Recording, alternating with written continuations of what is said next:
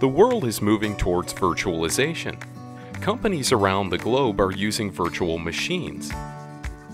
Virtual machines are based on computer architectures and provide the functionality of a physical computer.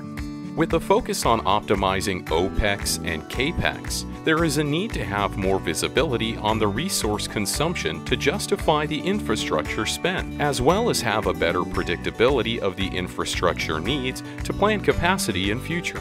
This can definitely drive predictable and accurate estimation of resources to support the service as per agreed SLAs. Here's a simplified solution using AI.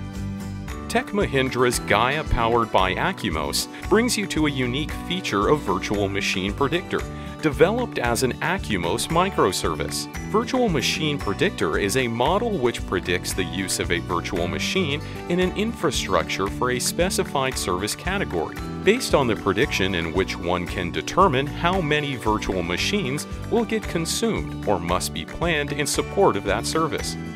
Using time series and statistical algorithms implemented as a machine learning model through the Acumos microservice, an optimized and automated way of predicting virtual machine usage can be realized. This will help companies to plan and utilize the capacity required to support the service. The model is trained for various scenarios of usage for that particular service. What are the advantages?